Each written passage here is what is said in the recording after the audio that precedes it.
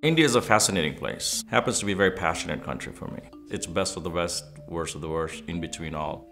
India is best and the brightest minds available. From young to old, they have done incredible things in the world.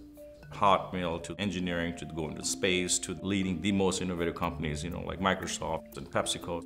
When you look at the world platform, they've innovated many things. But when you are in India, the mentality is slightly different. They definitely look at any problems they can solve. They react to it and get to it.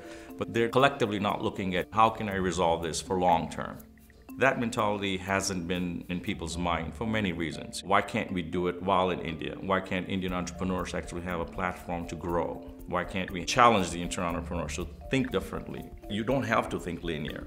You can think exponential. You can think disruptive models. For example, the internet and mobile phone system has drastically changed India, to the point, it is very refreshing and unique to see when I go back now that, everybody, they could be pushing a bullock cart, but they will actually have a cell phone. Just using that technology alone has educated people many different levels. They have access to the information that they never had before. Farmers, they actually currently know the international trading price, so they know what their cotton crop was worth, so they can trade. So the push using this technology to give the information to the people they never had an access to. I see India is going to be one of the most entrepreneurial, innovative country in the world, and they will actually have their own self-sustained solutions.